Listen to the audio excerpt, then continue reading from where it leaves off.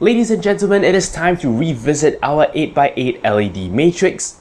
Now, last time when we left off, we said that, well, there's a way to sort of reduce the number of pins we can use to drive this particular component.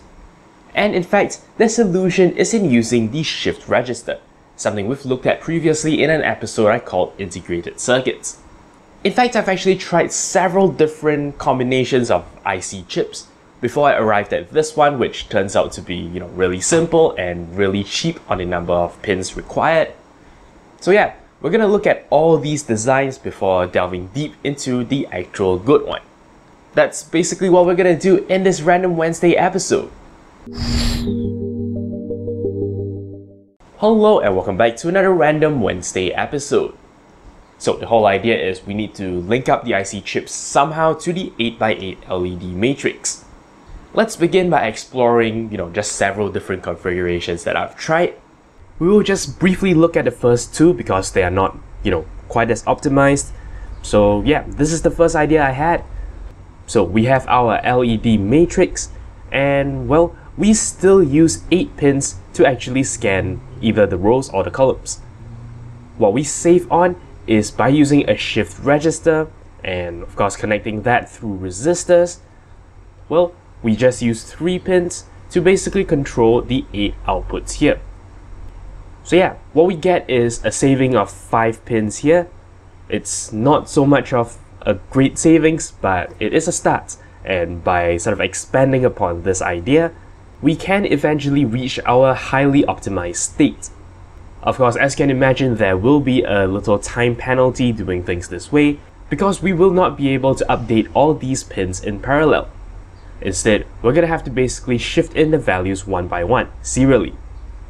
Moving on to our second idea, well, I wanted to use a chip I haven't shown you before. This is called a decade counter, and well, this one actually just needs 1 data line. So what we've done is we've reduced our entire setup to 4 data lines, and that looks great, even though I've realized that there were some issues with this particular setup. Before we go there, however, let's take a look at the decade counter. Essentially, this is a chip with 10 outputs, and the 2 main inputs you need to think about are a clock pin and a reset pin. The idea is all the inputs are low except the one that is currently selected. Let's say, well, the first one is selected, right? This one will be high. And basically, when a clock pulse is detected, we count. We move from one to the next, and this one goes high, the first one goes low. Basically, as the clock pulses change, each one of the outputs get raised to high in turn, and that is essentially how we sort of create the idea of a counter. To make this more concrete, let's take a look at, well, video of this actually in action, and you'll get a better idea.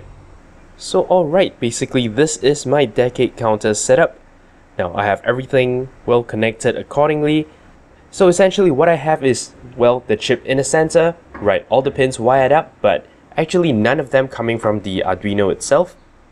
The only thing I can control is controlled with this switch right here, and this controls the clock going to the chip.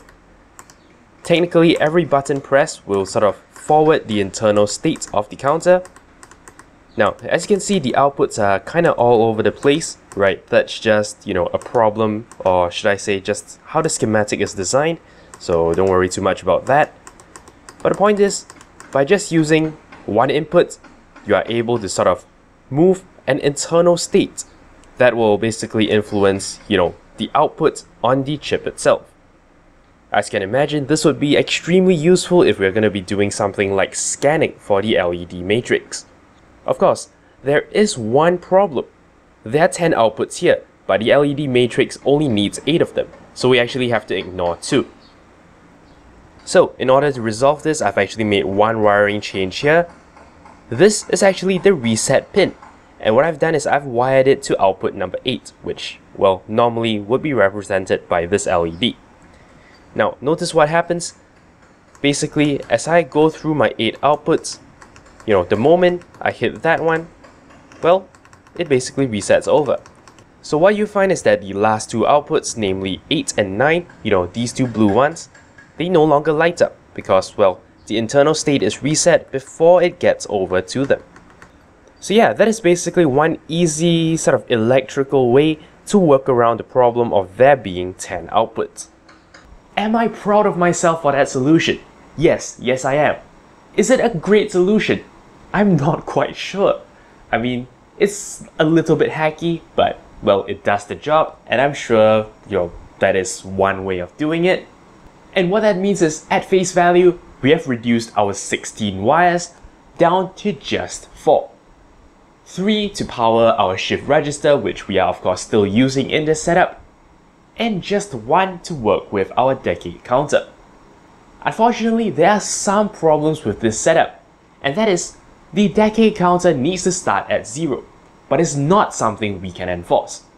You see, the way the whole scanning thing works is that we have to put out, the 0th row of contents through the shift register, while the 0 line is basically being scanned when it's basically ready to display. However, we don't know where the decade counter is.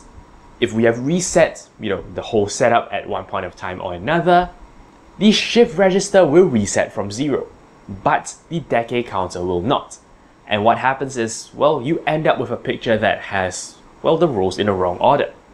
To work around this problem, we can use an additional data pin by connecting our reset pin to the Arduino.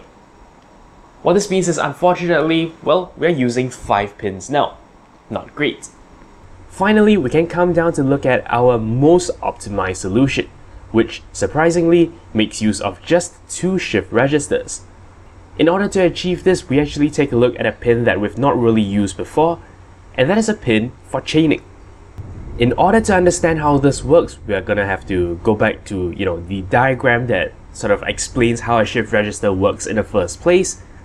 Of course, basically just think of it as a bunch of D flip-flops that share a single clock signal. Whatever data you have gets pushed forwards from one D flip-flop to the other, based on a clock pulse, until it eventually pops out at the end.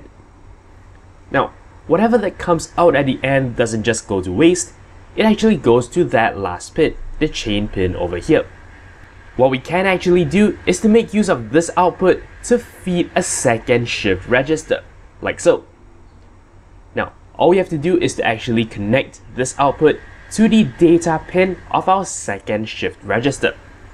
That way, whatever that is coming out of this first chip actually goes into the second chip and basically spends another 8 cycles going through the second shift register.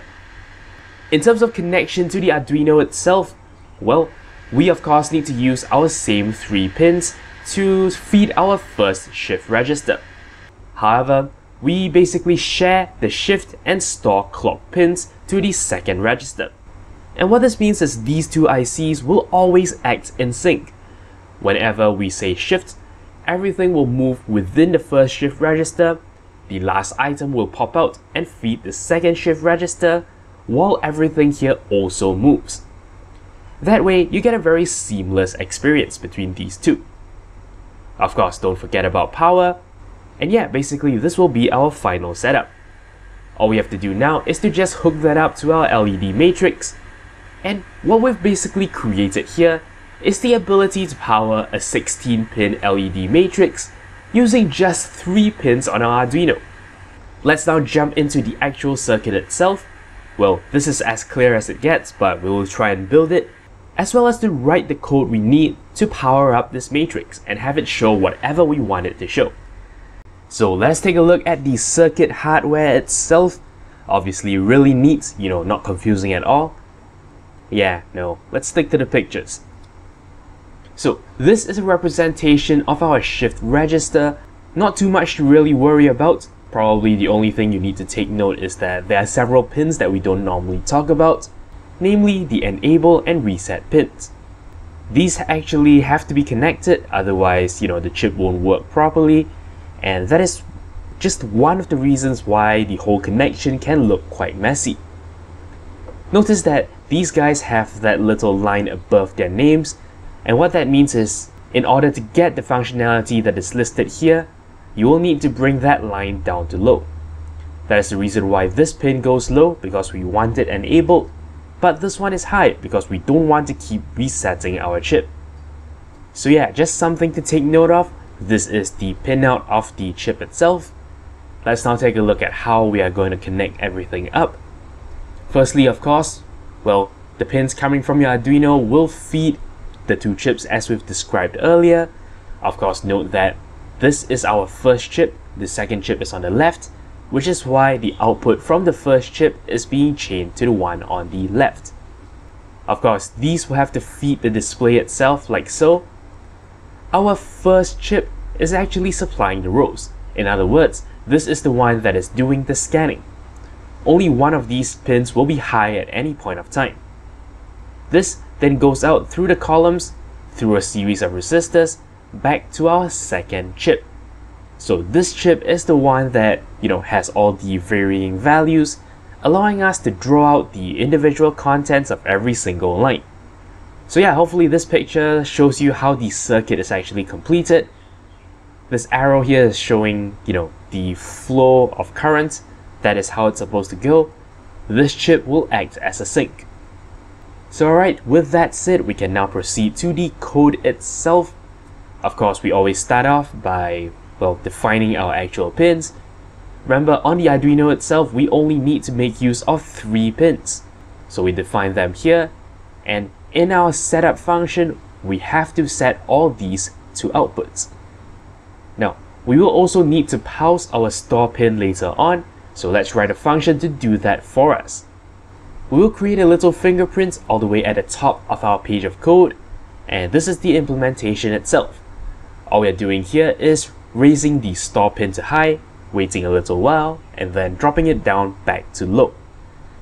This of course is how we give that pin a little pause, just for a very short amount of time. Now, before we continue doing anything else, let's test our setup to make sure it's working correctly. What I'm doing here is I'm making use of 2 shift out statements. Firstly, to shift out a 0, and then again to shift out just, a 1 on every bit. Once we have that, we pause the store clock, pushing everything towards the output. But what do these 2 statements really mean? Let's go back to the diagram, we'll try to understand it here. Firstly, don't forget that this chip is the first in line to receive anything coming from the Arduino itself, and this is the second. So what that means is, the first thing we actually send out will go through this chip and bubble its way out of this chip into the second one.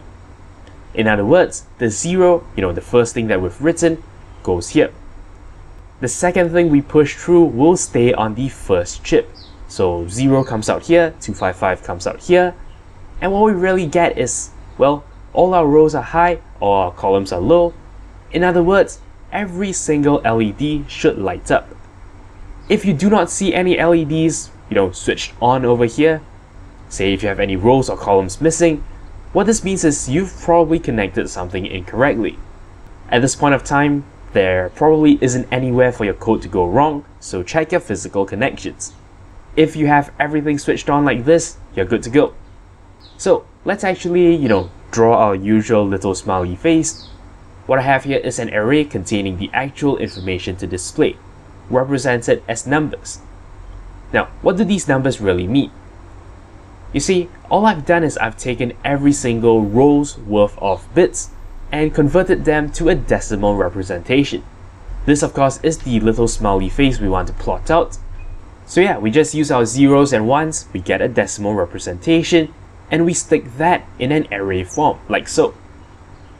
In our actual loop, we can then continuously access that array to pull out the relevant bytes, while of course making sure that the corresponding row is actually being set high. Now, let's take a closer look in case you're not too, used to this particular notation here. The idea is what we're trying to do is a bit shifting operation, which allows us to select one particular row. You see, 128 is actually this particular bit string. Just 1 byte raised to high, and it is the leftmost one. Of course, when it comes to rows, what this means is we are trying to set the topmost row to a high state, while the rest of the rows are low. By shifting this any number of positions, what you're doing is you're moving that to a subsequent row. For example, in this case, we're shifting it just by 1 position, so now the second row gets put to the high state, while everything else is low. on a similar vein, by just putting any number here, we can set the corresponding row to high. So yeah, essentially that is what's being populated onto these two chips. Right, don't forget that the first value goes off to the second chip in charge of the columns, and the second value goes into our first chip. This will be what handles the scanning process. So we should have everything working just fine, right? Well, as it turns out, something weird happens here, and that is our image actually becomes inverted. Now, this may seem a bit strange, but really it shouldn't surprise you. What we are sending out, on our second chip is 1 when we want a particular LED to be lit. However, don't forget that these are the columns. We want to use these pins as sinks, so they have to go low when we want an LED to light up. What this means is, realistically, in our array, we're going to have to actually flip the values around. When we want a pixel to not light up, it needs to become 1, and when it's 0, the corresponding pixel will light up. Thankfully, there is an operator that can help us do that, and that is the tilde operator. What this does for you is it simply flips every single bit within a number, which is exactly what we're looking for. By just making this one little change here, we should get the result we are expecting, and that is of course our little smiley face. In fact, why stop there? What I have here is yet another one of these shift registers as well as another LED matrix. Turns out you can do the exact same thing. What I've done here is I've powered double the amount of LEDs using just the same 3 data pins. Instead of shifting out twice, I now have to shift out 3 times, to get a third byte out there, and these will represent the columns for both LED matrices as well as the rows, which are scanned together as one. Basically, for the scanning part, all I've done is I've doubled up the connections to, my row shift register. And what this means, of course, is that they are just sharing the same values, and, there's no problem with that. So there you go, that has been my little optimization. I've tried very hard to reduce the number of pins, and I think 3 is going to be as low as it gets. That has been using an 8x8 LED matrix alongside, our shift registers as well as a decade counter, which unfortunately didn't work as I hoped. But yeah, at the end of the day, well, the results were not too bad, I think. That's all there is for this particular episode. Thank you very much for watching. I hope you gained some insight today. But until next time, you're watching 0612 TV with NERDfirst.net. Thank you very much for watching. If you like my work and are feeling generous, you can shoot me a one-time donation on PayPal or sign up for a recurring one on Patreon. Of course, you can simply like, comment, and subscribe. You know the deal. For more videos, links to my channel and a related playlist are on screen. Thank you for your support.